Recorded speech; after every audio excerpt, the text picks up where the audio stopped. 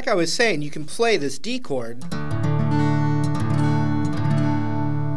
all the way. But then there's also these tricks within this chord that are really cool. You hear it a lot. One, you could just take your middle finger off and let that high E ring out. You could also just strum the D the way you normally do and then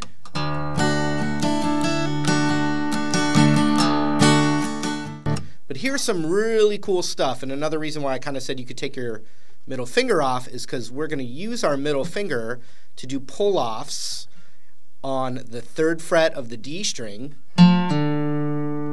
You see that?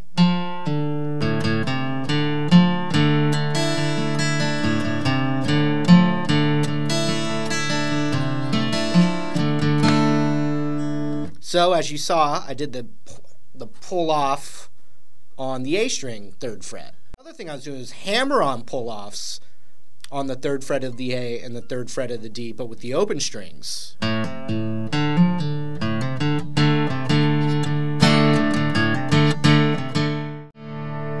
then finally, you've got that same technique on the 3rd fret of this low, thick string. Usually I call it the E string, but it's tuned down to D now. It's actually our root. So we can get this.